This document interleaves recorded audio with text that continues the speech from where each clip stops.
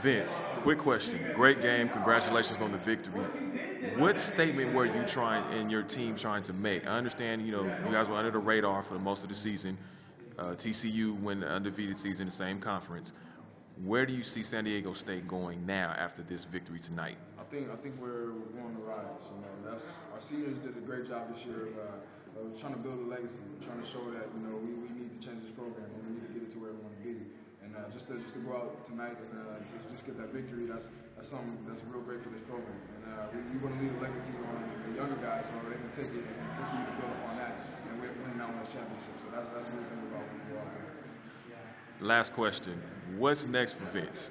Where does it go from here? I mean, you look phenomenal. You look like an absolute stud, man. You're running your routes very crispy.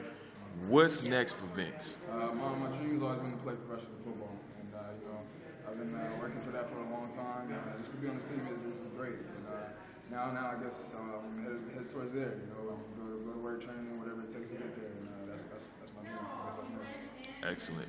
Thank you very much. I am Nick Hamilton for the Sports Beat. Take care.